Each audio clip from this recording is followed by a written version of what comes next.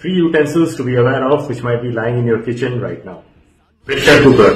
Pressure cooker cooks food at very high temperature, which leads to complete depletion of the nutrition from the food that you're eating. So try to replace pressure cooker with covered stainless steel vessels or even clay pots. Non-stick pans. Non-stick pans have a coating called Teflon, which when heated at high temperature releases hazardous fumes which enter into our food and our bodies. So try to replace non-stick with cast iron pans and tawas. Aluminium cookwares undergo a process called leaching. When you weigh a brand new aluminium vessel and weigh it again after 2-3 years of usage, you will find that it is actually lighter. Now where did that aluminium go?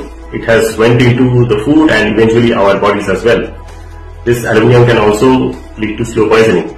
Save this reel and share it with your friends so it can help them too.